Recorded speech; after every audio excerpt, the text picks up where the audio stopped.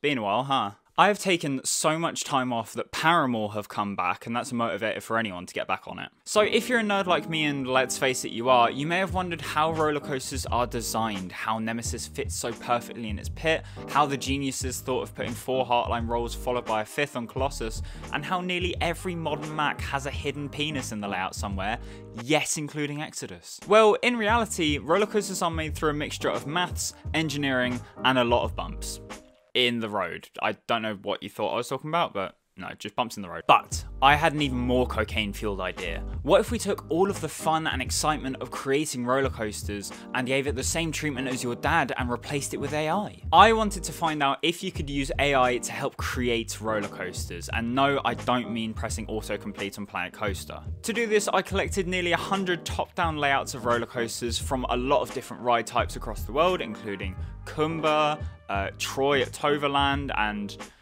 Stealth. You know, we're getting unique here. And I put them into an AI image learning software, which took 8 fucking hours to process. I got so bored I watched Digital Dan videos. Well, I say watched, I put them on in the background while I napped. Dan, I'm kidding. I don't watch your videos. I don't know why you're catching strays, but it's funny. I don't care. Anyway, enough slander. I'm done. Over the 8 hours, the AI analysed... God, that's really fucking hard to say. Over the 8 hours, the AI analysed... Okay. Over the 8 hours, the AI analysed... Oh my god, I need to pronounce my T in there. Because if I say 8, then I go 8 hours AI analysed. I can't... Over the 8 hours, the AI analysed all of those top-down squiggles and tried to make sense of them, and they tried creating their own, and at first they were... what's a good word? Shit.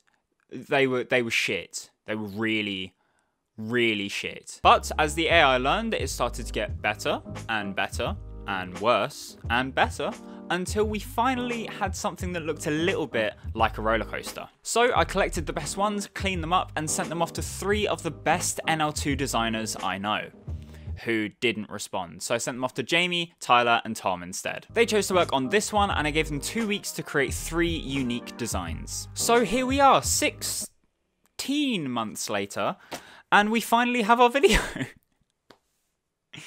Sorry. And for these 3 roller coasters, Jamie has made an RMC style single rail, Tom has made a hillside launch coaster, and Tyler has made an Intamin style mega coaster. And I didn't make a single thing because I'm a walking leech. Also, I'm kind of out of practice with all of this like Fuzi terminology and stuff like that, so I'm not really going to analyze them too hard because I don't want comments of, oh, you called this a Bulgarian twice twisting velocity knot when in reality it's a 90-degree double extrusion flick flack double down. Just shut up.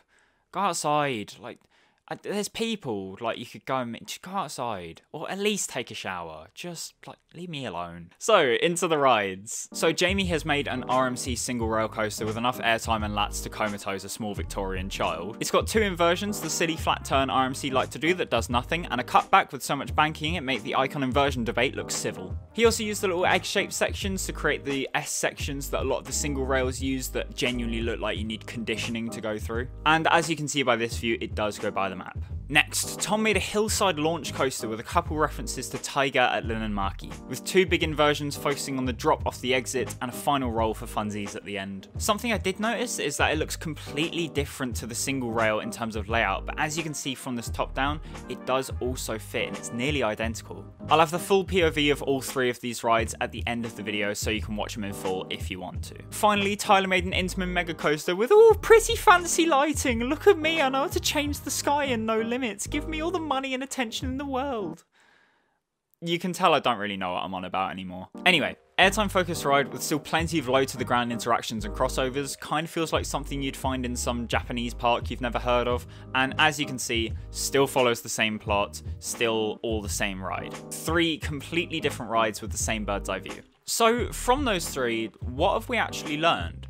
Well, if you're here on this channel for educational purposes, you're on the wrong side of YouTube. This is the brain rot side of the community. Anyway, although the AI did think of the path for this ride, you still needed the creativity to come up with the inversions and the placements and all the heights and everything like that. But technically, it is still possible to have AI help you make a roller coaster. You just need the correct creative minds after that to finish the product.